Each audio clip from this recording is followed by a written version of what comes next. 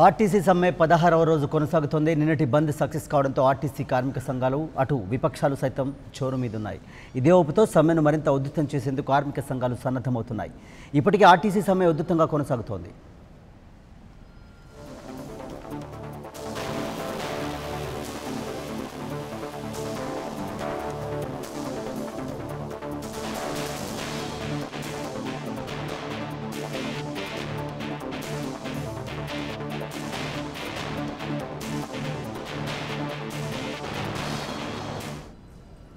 ఇటు ప్రభుత్వం సైతం ఆర్టీసీ సమ్మెపై అదే పట్టుదలతో ఉంది.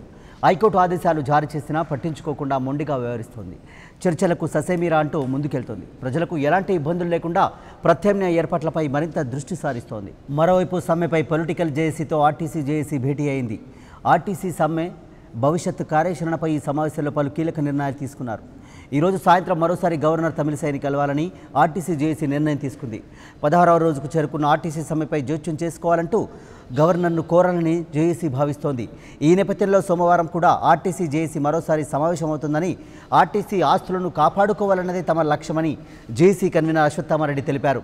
ఆర్టీసీ కార్మికులు ఆత్మస్థైర్యం కోల్పోరాదని, విజయం సాధించే వరకు పోరాడదామని అన్నారు. కార్మికుల ప్రయోజనాలు కాపాడడమే తమ ధ్యేయమని స్పష్టం చేశారు. పొలిటికల్ జేఏసీతో భేటీ అనంతరం ఆర్టీసీ జేఏసీ భవిష్యత్ కార్యాచరణను ప్రకటించింది.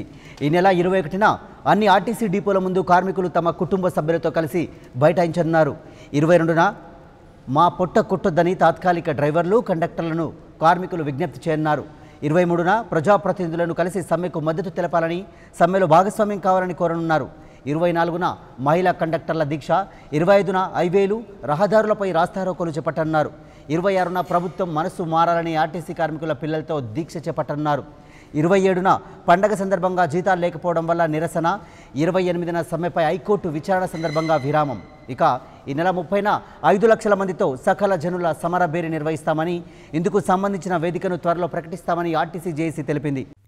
For more updates, please subscribe 99 TV Telugu.